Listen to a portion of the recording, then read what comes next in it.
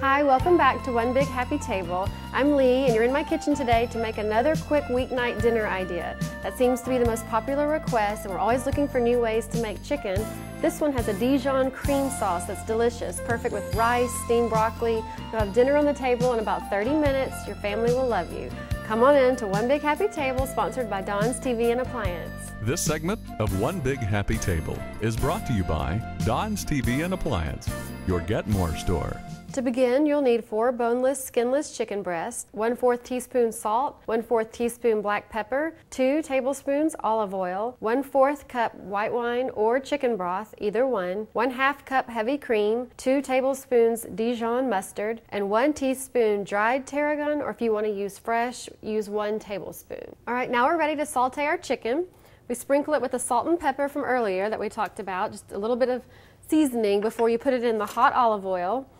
You'll spend about 6 minutes per side to get the chicken breast completely cooked through. Now, if your chicken breasts are really thick, it's going to take a few more minutes than 12 minutes, but on average, you're going to spend about 6 per side. So put those in. Time goes by about 6 minutes. You'll flip them over. I can show you how to do that. And after there's no longer any pink in your chicken breast, remove them to a warm plate, kind of tint it with a little foil while you make the sauce. And you make the sauce in the same pan. So easy. All right, our chicken is all done now. So I'm going to remove it to the platter where we're going to serve for our dinner later on. And while the olive oil is still hot and you've got these good brown bits of chicken in your skillet, we're going to make that sauce. I've got my chicken broth. Remember, you can also use white wine, either way. We're going to put it in the skillet, and you always need a whisk. A whisk is one of the most important tools I have in the kitchen. Add your broth, and while you're scraping the pan, go ahead and add your cream, and keep stirring the whole time. Your Dijon mustard, that about 2 tablespoons, I believe, is what we said earlier.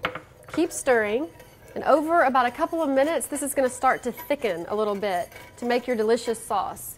And I have my tarragon, the last thing we add.